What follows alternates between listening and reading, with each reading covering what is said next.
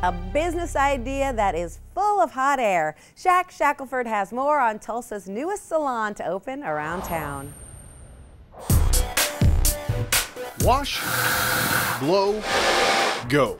That's the concept of Coco Blow, the newest salon to open on Brookside. The highlight? There are no highlights, or color, or cuts, just a blowout. The concept is not a new concept, however, it's just now getting into Tulsa. Most salons offer a blow dry in style, but this is a specialty salon. And owner Charmaine Burrell says it's what women want. It is for the young business professional that is always on the go and needs the hairstyle to last for a couple days.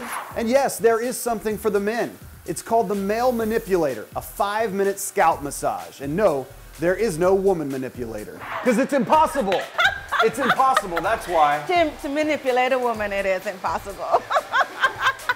Nationwide, this salon phenomenon is credited to Allie Webb, who's reportedly turned her dry bars into a $20 million a year business. Here's our list from Cosmo on ways to get a salon blowout from home. Use a thickening lotion. Work from the bottom layers up. Use a round brush and point the nozzle to prevent frizz.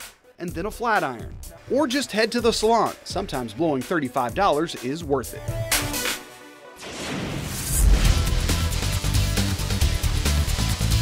Time to pull your hair back. Title Boxing is hosting a women's self-defense seminar to benefit domestic violence intervention services. It almost is a 3-point system. Be aware, do what you have to do to survive, and get out, get home.